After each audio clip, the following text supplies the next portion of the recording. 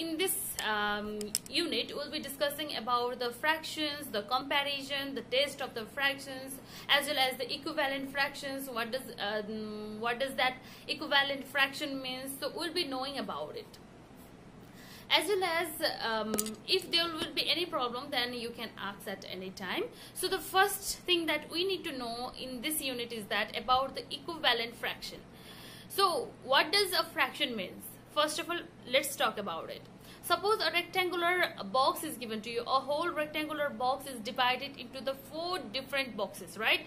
Here you can see 1, 2, 3, 4. 4 different boxes are there, and among 4 different boxes also the 2 boxes are shaded. 2 boxes are shaded. So now we are resolving this whole rectangle in the form of shaded and non-shaded part. So the shaded part are two parts are there in out of the 4 different parts. That means 1 part, 2 part, 3, 4. 4 parts are there. Among the total 4 different parts, only 2 parts are shaded. So if we resolve into the fraction in terms of the shaded box, then we have to write 2 shaded box upon 4. That is that out of 4, total only 2 boxes are shaded. So 2 out of 4 is shaded. Okay, like that we have to resolve into the fraction. Here we can see 4 boxes are shaded out of 8. 1, 2, 3, 4, 5, 6, 7, 8. Out of 8, 4 are shaded. So 4 out of 8 boxes are shaded, right? We have to resolve into fraction in such a way, as if we have to compare as a divide as a shaded and the non-shaded portions. Here also you can see there are total 16 number of boxes are there, among which only 8 number of boxes are shaded. So 8 out of 16 is shaded. So similarly here 12 out of 24 is shaded. Now the question is that what does the equivalent fraction means? Here all the fractions 2 by 4, 8 by 16 and 4 by 8 and 12 by 24 are equal in area. They are equal to each other. Why they are equal to each other? Now we need to know that. They are equal to each other because they are equivalent fraction. And how do we confirm it as equivalent fraction? Suppose here it is a 2 by 4, right? 2 by 4 need to be resolved into the lowest form. If we resolve it into the lowest form, then now what we need to do? We need to divide it. Divide the numerator and denominator. Suppose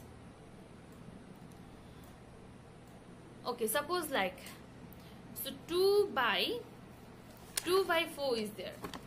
So 2 by 4 can be resolved into the smallest fractions as 1 by 2. How? Because this 2 will be divided by 2 and 4 will also be divided by 2. 2 2s are 2 1s are 2 and 2 2s are 4. So it will be 1 by 2.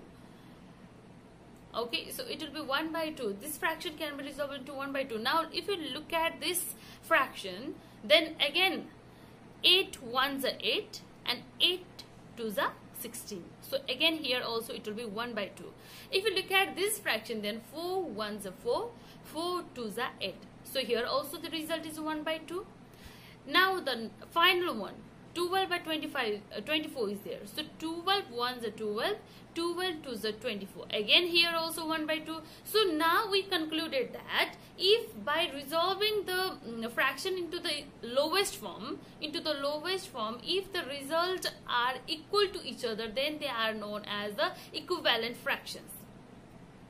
Okay, so they are known as the equivalent fraction. And yeah, I'll be solving with the help of the solution also, so don't worry. So the next is now how to test the equivalent fractions.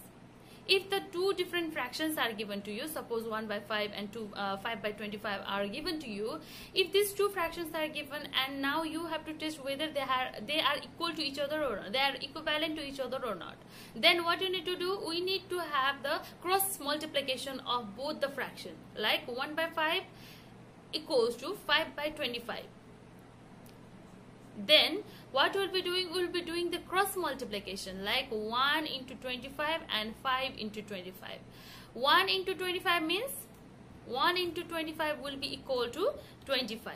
right? And 5 into 5 will be also equals to 25. Since both the sides are equal to each other, 25 is equals to 25, so 1 by 5 and 5 by 25 are said to be equivalent. So this test is correct. Test of equivalent fraction is correct. Like that we need to know. And always the fraction should be converted into the lowest terms. Suppose this 5 by 25, we cannot write 5 by 25 itself. We have to convert this 5 by 25 into the lowest form, like 5 ones are 5 and 5 fives are 25. So the lowest form will be 1 by 5. And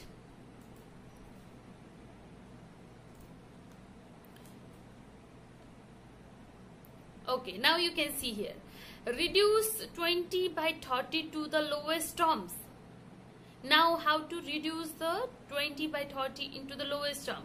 We are taking the fractions of it. We are taking the factorization. We are using the factorization method, and now look, so 2 into 2 into 5.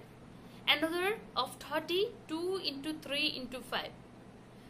So we took these multiples and we are converting this 20 into the multiples. 2 to the 4, 4 5s are 20. Here 3 to the 6, 6 5s are 30. So like that we multiplied.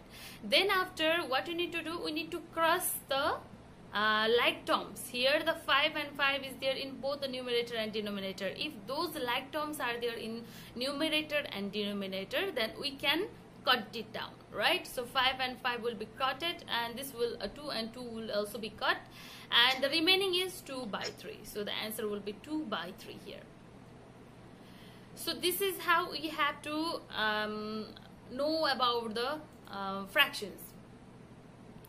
And comparison of fractions means, now we have to compare the fractions.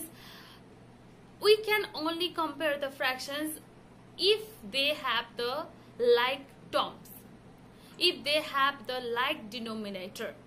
That means in denominator, if here you can see, suppose the number is 1 by 2, suppose the fraction is 1 by 2 and 1 by 3. 1 by 2, this fraction has got 2 denominator, another has got 3 denominator. They both are unlike to each other. So now we have to convert this unlike terms into the like term by taking LCM. The LCM of 2 and 3 will be 6, right? 2 and 3 will be 6. So now what we need to do? We need to convert 2 into 6 and 3 also equals to 6. So for converting 2 into 6, we need to multiply with 3. 1 into 3 and 2 into 3. So 2 into 3 is equals to 6 and 1 into 3 is equals to 3. So here also we need to convert into 6. 3 into 6. So for converting 3 into 6, we need to multiply 3 by 2. So 3 into 2 and 1 into 2 equals to 2 by 6. Now only we can compare this 3 by 6 and 2 by 6, since both the denominators are same. Okay, so since both the denominators are same, so when you look at the figure here, 3 portions are shaded out of 6, and in this figure 2 portions, 2 parts are shaded out of 6. So we can say that 3 by 6 is greater than 2 by 6, since the greater number of the portions are shaded here.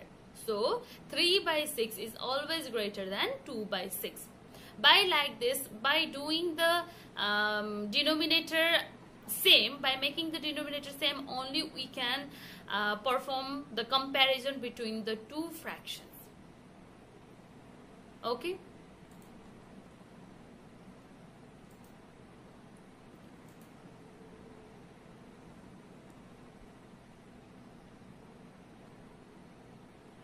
Okay, so here you can see the example, 2 by 3, 1 by 2 and 1 by 6 is there.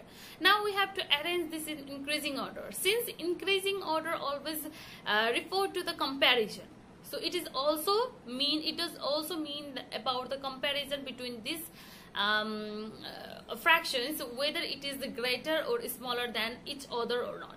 So now these are the unlike fractions.